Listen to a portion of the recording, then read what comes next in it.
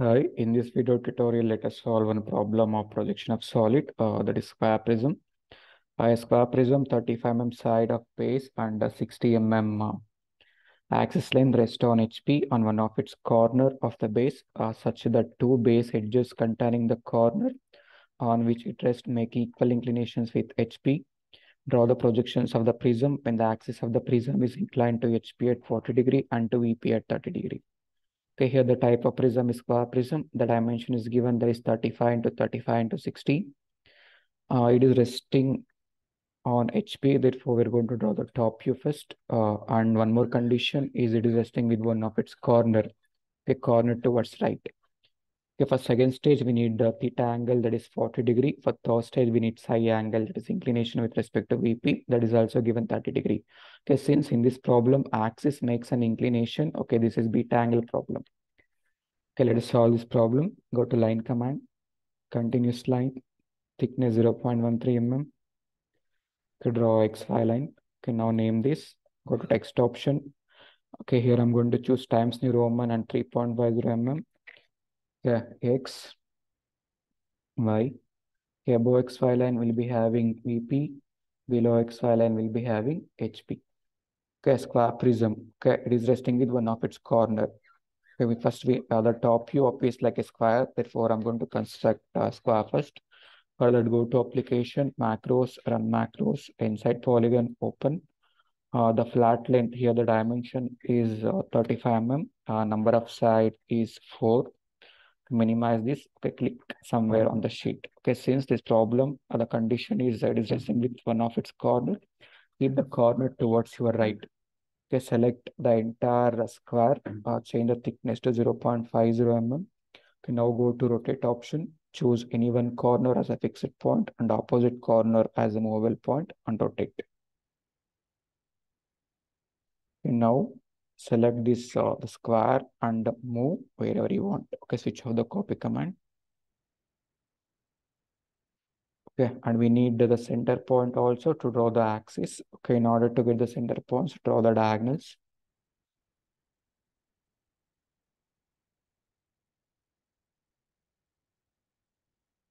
And now name this. Next option. Okay, I'm going to name ABCD as top surface, A1, B1, C1, D1 as the lower surface. Okay, when we view this square prism to the top side, A is visible, A1 is invisible. Similarly, this is B is visible, B1 invisible, C is visible, C1 invisible.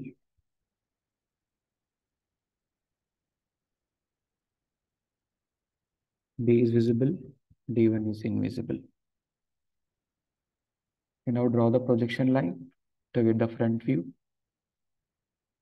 from corner A to the XY line, from corner D to the XY line, from corner C to the XY line.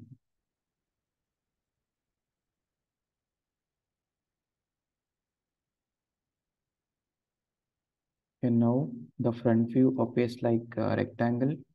Go to like command, change the thickness to 0.50 mm. The axis length is 60 mm. Yeah, from end point of this, the length is 60 mm. Enter. The angle should be 90 degree. Okay, here use split line from here to here. Then till the first projection line. Join that line to the end point of first projection line. From first projection line to the second projection line. From second projection line to third projection line. So here also it will look like a line only. Join end point of second projection line till the top surface. Okay. If you want, you can show the dimension. The axis length is 60 mm and the dimension of square prism is 35 mm. Okay, now naming. See, if you view this square prism from the front side, this A is visible and A1 is also visible. Therefore, this is A dash. This is A1 dash. Okay, here B is visible whereas D is not visible. Therefore, P dash in bracket D dash and O is also not visible, O dash. Okay, this point is O in bracket O1. Here also B1 is visible, B1 dash, D1 dash that is not visible, O1 also not visible.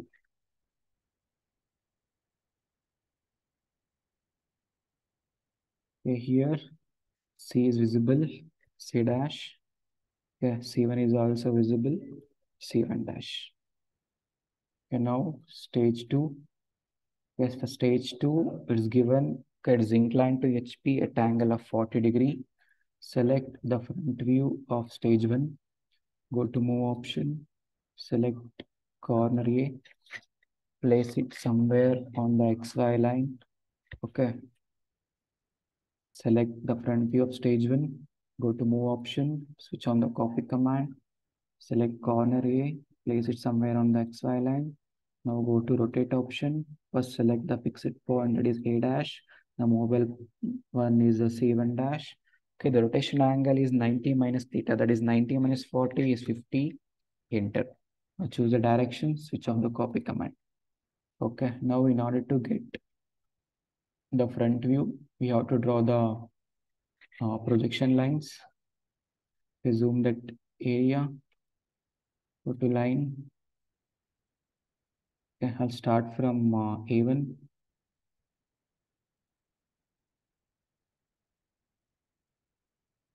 Okay, this is A1. Next, B1 to B1.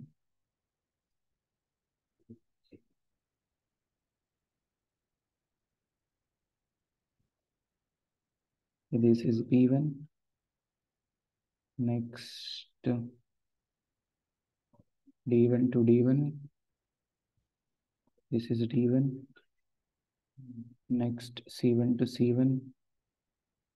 Okay, this point is C1. Similarly, from the top surface,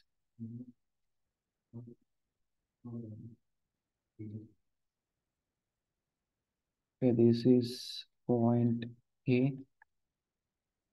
Next, from B to B.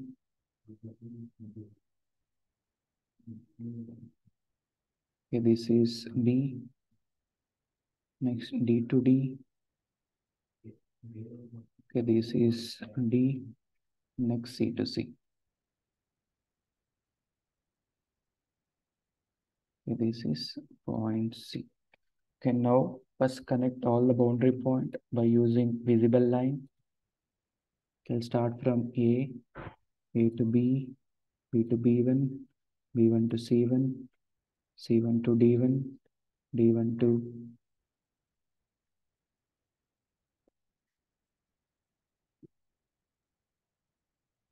C1 to D1, D1 to D, D to A. Okay, if we view this, the front view from the top side, the upper surface, that is ABCD, is completely visible. Therefore, connect by using visible line, that is C to D and B to C. Okay, the lower surface is away from the viewer. It is not visible. Connect by using dashed lines. Okay, D1 to A1, A1 to B1. Okay, here C to C1. Okay, C to C1 is nearest to the viewer. Okay, connect by using a continuous line. C to C1. Similarly, A and A1 is away from the viewer. Connect by using dashed line. A1 to A. Okay, we need that O and O1 also to get the beta angle.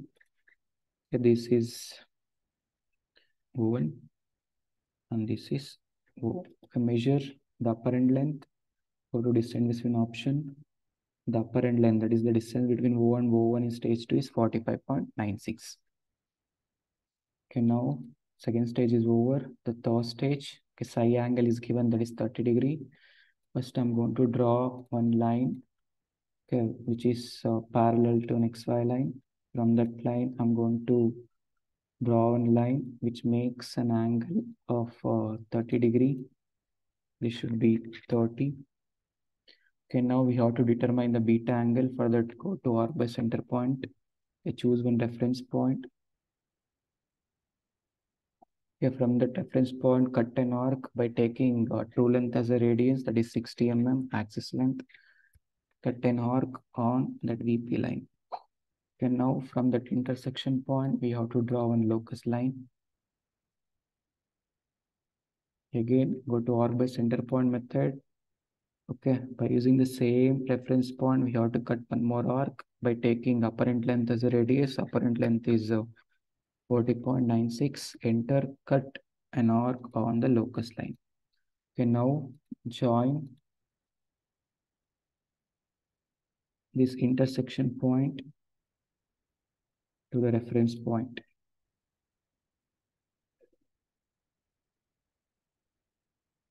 Now extend this line. Now measure the angle.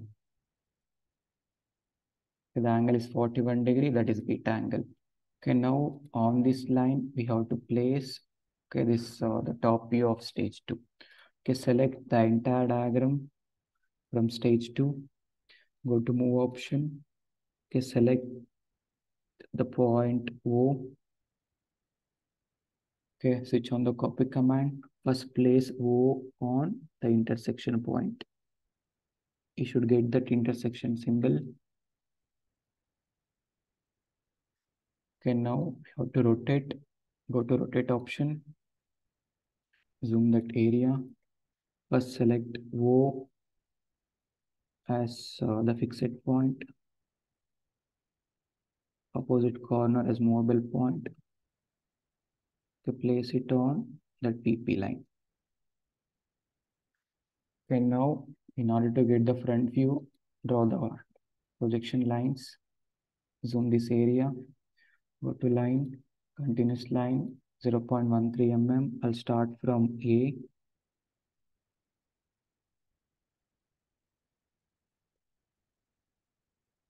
This is A dash. Next B to B.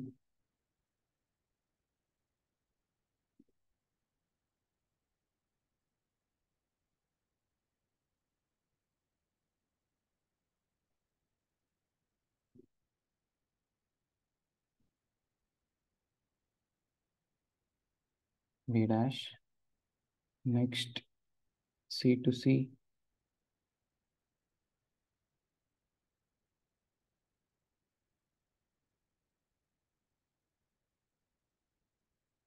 This is C dash. Next D to D. This is D dash. Next A1 to A1.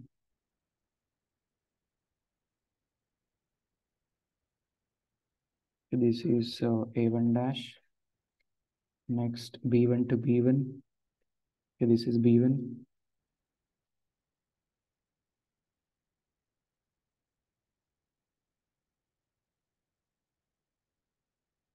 This is B1 dash.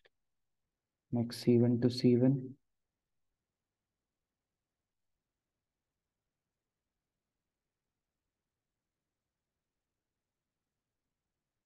This is C1 dash. Next D1 to D1.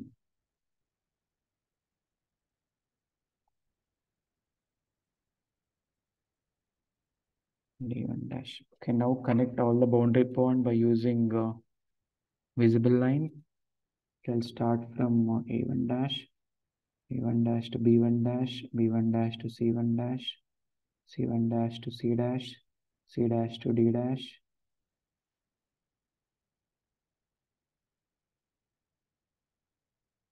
Okay, C dash to A dash.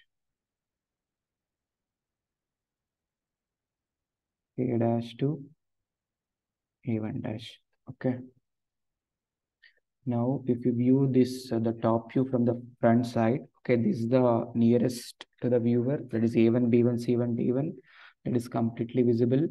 Join by using the visible line or thick line. That is A1 dash to D1 dash, D1 dash to C1 dash.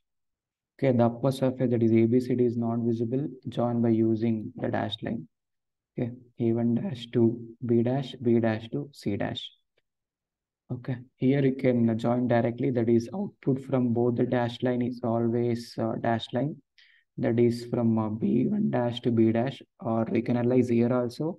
Okay, B and B1 is away from the viewer, that is not visible. Therefore, connect by using dash line. Okay, here the output of both visible line is always a visible line, that is here from D1 to D is visible line. Okay, here also you can see D and D1 is nearest to the viewer, that is visible. Okay, if you want, you can show that O1 also. That is axis line. Okay, this is stage 1, stage 2, stage 3. Thank you.